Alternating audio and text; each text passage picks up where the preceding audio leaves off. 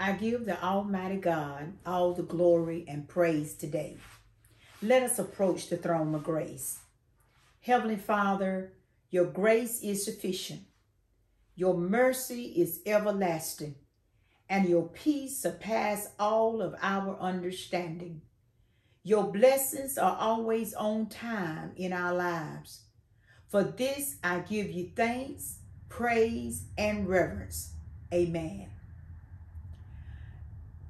I thought about an old nursery rhyme that says, a fairy tale that says, mirror, mirror on the wall, who is the fairest of them all? And then the mirror began to speak, and the mirror said, Snow White. Well, the mirror I'm going to be talking about cannot speak, but it still can reveal whoever appears before it. The definition of the word mirror is a glass that faithfully reflects or gives a true picture of whatever or whoever stands before it. In other words, the mirror reflects what it sees. And James 1:23-25 says, for if anyone is a hearer of the word and not a doer, he is like a man who looks at his natural face in a mirror.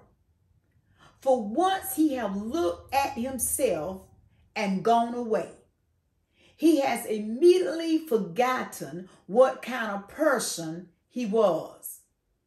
But one who looks intentionally at the perfect law, the law of liberty, and abides by it, not having become a forgetful hearer, but an effectual doer. This man will be blessed in what he does. See, what we got to do is declare the word of God over our lives. Declare the word of God over our lives.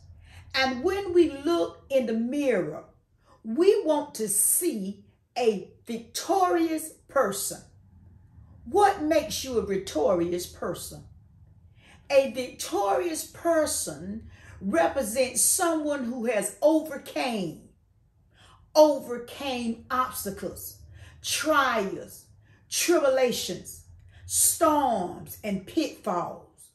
You see, when God do it for you once, then you can be assured that God can do it, bring you over, bring you through again and again.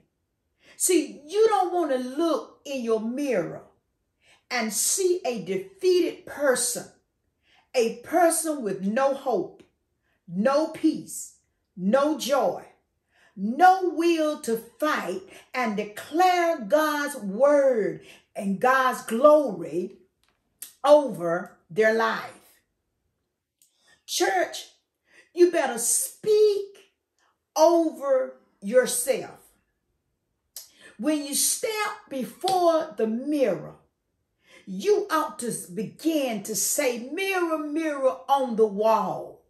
Here standing before you is an image of a person that shall live and not die, and shall declare the very works of the Lord. You see, you can be assured that if you stand on God's promises, God will see us through. What do you see when you look in the mirror? Do you see a victorious person? Or do you see a defeated person? But you got to speak over your life. And you got to begin to declare God's word over your life. Mirror, mirror on the wall. Here stands a righteous person. Here stands a person that trusting in God to bring us through. See, every time you look in your mirror, you ought to see a child of God, victorious and mighty through his word. Mirror, mirror on the wall, I declare that I am a child of God. Let us pray. Jesus, the Son of God, I'm speaking over the lives of your people. We are declaring that we are more than conquerors through Christ Jesus. But we are victorious.